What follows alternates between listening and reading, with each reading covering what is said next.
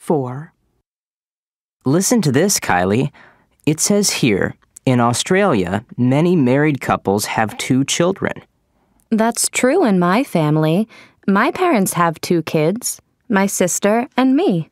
In my country, people often have big families. For example, I have 6 brothers and sisters. Really? Are they all living at home?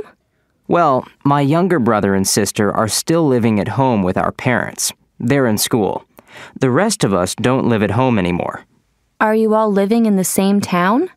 No, 2 of my older brothers are single and working abroad, but my other older brother and my older sister live with their children near our parents.